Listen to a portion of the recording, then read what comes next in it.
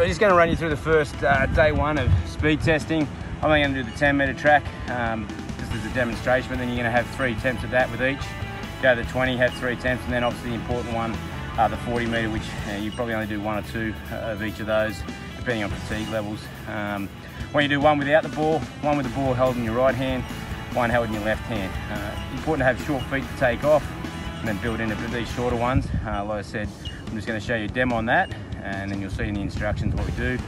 The expectation is just one video of your 40-metre runs without the ball, with the ball in the right hand, with the ball in the left hand. If you don't have a facility to time it, I can time that off the video you send in and just work out whether you're doing better with the ball in the right hand, left hand, and where we work on.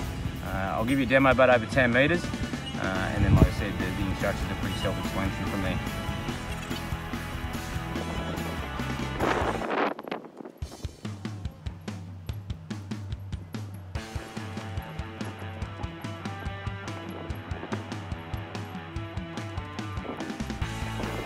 So I've done with a 3-point start. I don't mind if you stand with the ball, whatever is more comfortable. Plus there's building through it. I just want to give you a demo, see where we're running our fastest. And I can pick up you guys are running slower with the ball in a certain hand, and we can work on those sorts of things. So give it a go, it's day one speed testing. Look forward to your videos over the 40 metres of each one, each discipline, and make sure you enjoy it and have a crack at it.